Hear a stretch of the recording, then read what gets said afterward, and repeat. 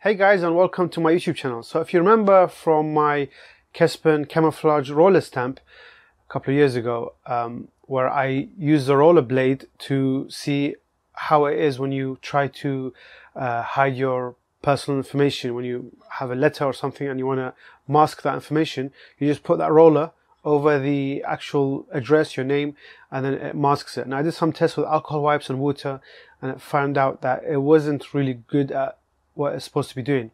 So I had a message from Lady Nikki 007 on my comment section, and she said to me that she uses shoe polish to hide the data, and it works a lot better than any other products out there.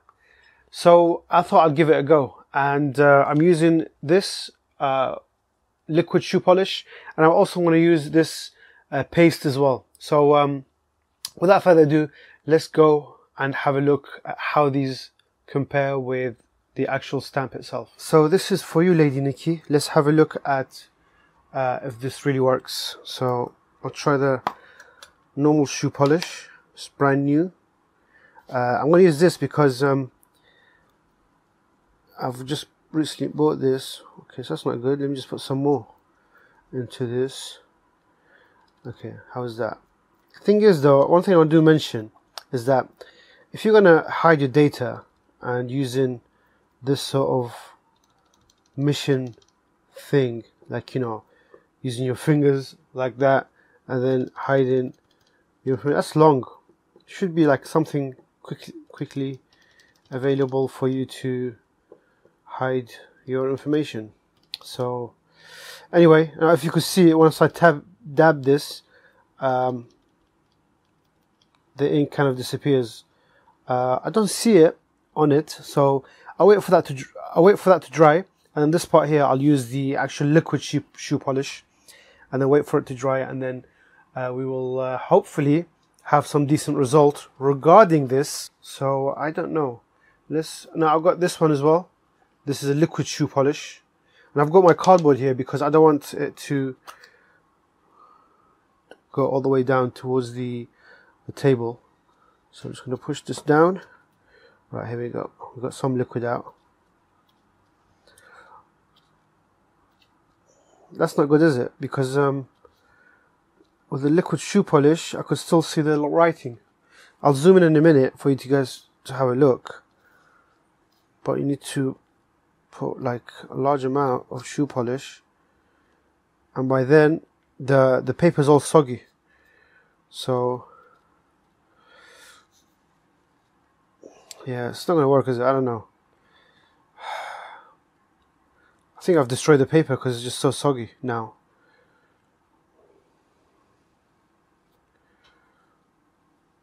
Okay, so I want to leave it like that for it to dry, because the more I put, the soggier it gets, and then I think I might destroy the paper. Let's just close this.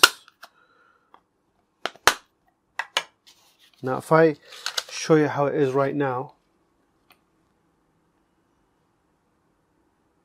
it's still visible. The text is still visible.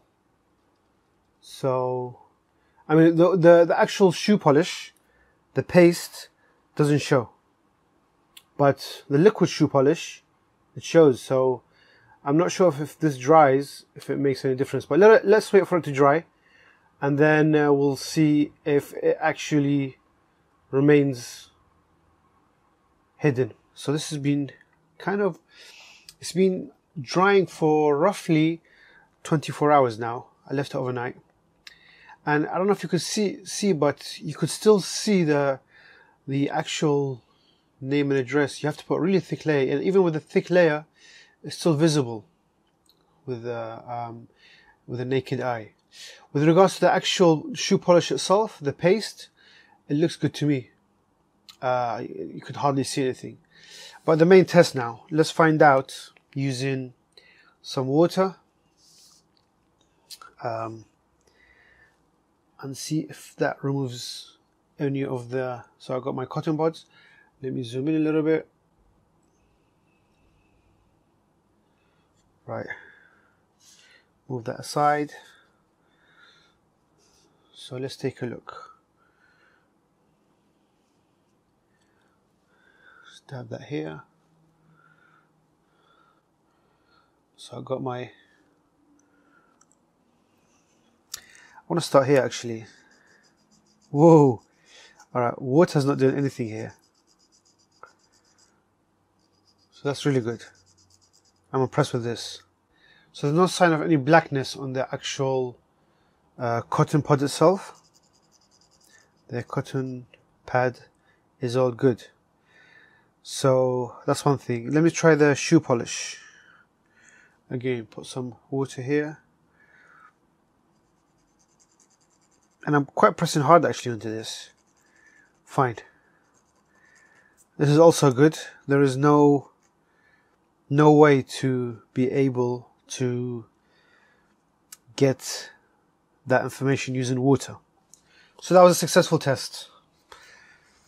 I'm quite happy with that. But unfortunately, so this is a clean piece of tissue I got here right now. I want to see if, okay, so if I rub it, I'm getting blackness on the tissue, but I think if I keep rubbing it, I might be able to see what's beneath the paste. The final test, I have some, let's try the alcohol that I'm going to be using. Like the same alcohol I used last time. Of course, different brand, but still the same thing. So I'm just going to dip it. See, with this one, I can't really dip it. I'm just going to have to squirt it. So I'll squirt some here. Right.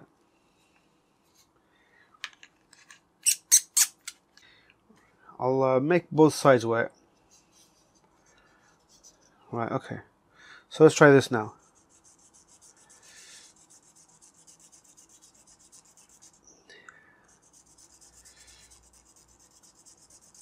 Impressively, it's getting black, but oof, the smell of alcohol is so strong. But you know what? Yeah, I think it's removing it. Let's try this side. This is also getting black, and you have to use a large amount of alcohol to get that visible.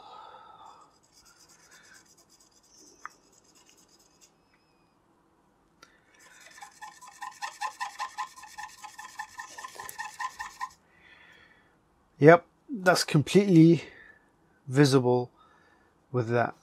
So that's unfortunate.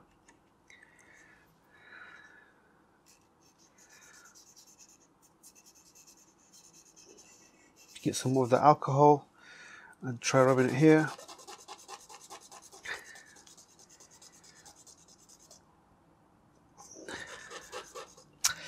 Okay, so the final result, as you can see, it shows that we are able to remove the shoe polish, the paste, much easier than the liquid, shoe polish liquid, from the paper. So there you have it, folks. It's not bad. I think this works a lot better than this. However, this is really a messy job. This will cause loads of problems. If you start leaking that on your carpet, on your clothes, on your table, that will stain. But it works, and you just need to put a good amount of it there anyway. This is a success, but it comes with this downside. I hope you've enjoyed watching this video. Please leave a comment, hit that thumbs up if you liked it, and I will see you in the next videos. Take it easy, guys.